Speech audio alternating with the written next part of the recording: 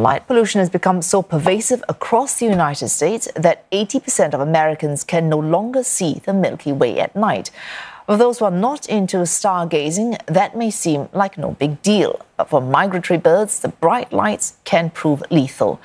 The National Audubon Society, an NGO dedicated to bird conservation, says up to 1 billion birds die every year due to collisions with man-made structures. As Toni Waterman explains from Texas, a simple flip of the switch could help keep them alive. A lot of the birds that we see. It's daybreak in Austin, Texas. And as the sun begins to peek through the buildings, a small group of bird enthusiasts gathers. They haven't come to birdwatch, but rather to search for birds that have died in the middle of the night. One of the buildings is over here.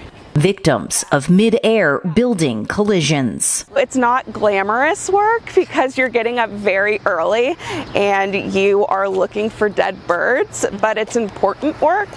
The data gathered gives researchers important insight into how light pollution is impacting bird migration.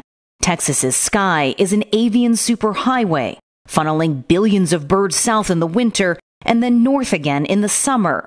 But rapid urbanization is throwing them off course. Tall, brightly lit skyscrapers luring them to danger. Birds use the moon and the stars to navigate.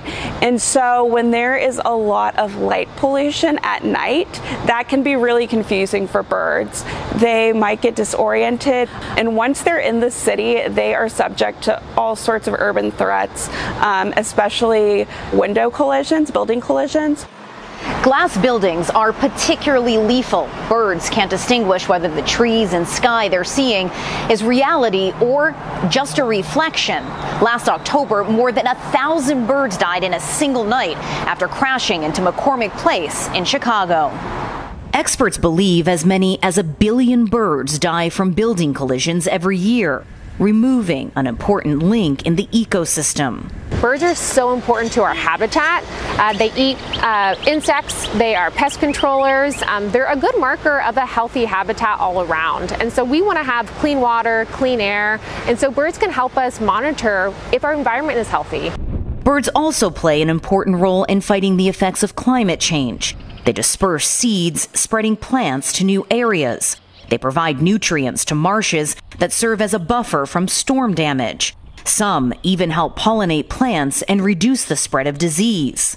But since 1970, the North American bird population has been in steep decline, and there's real concern about the broader knock-on effects. You're looking at the ecosystem regeneration, right? Because if that seed dispersal doesn't happen, then you might see the plants die where they are. If you're talking about the plants and trees, it's not cleaning the air in the same way. It's increasing the temperature because they're not capturing carbon, which is increasing the temperature of the ocean. So it goes and it goes and it goes, and it has a massive impact on climate change. In a bid to reduce the mortality rates, cities across the United States have joined the Lights Out campaign, an initiative encouraging building owners and residents to shut off their lights between 11 p.m. and 6 a.m., prime migration time for birds. Research has shown a simple flip of the switch can reduce collisions by up to 60%. Adding decals to windows to make them less reflective or simply shutting the shades can also help. With less light pollution from cities, birds are less likely to fly into urban areas like Austin. I don't see anything over here. Finding nothing, the kind of success this team is ultimately searching for. Toni Waterman, CNA, Austin, Texas.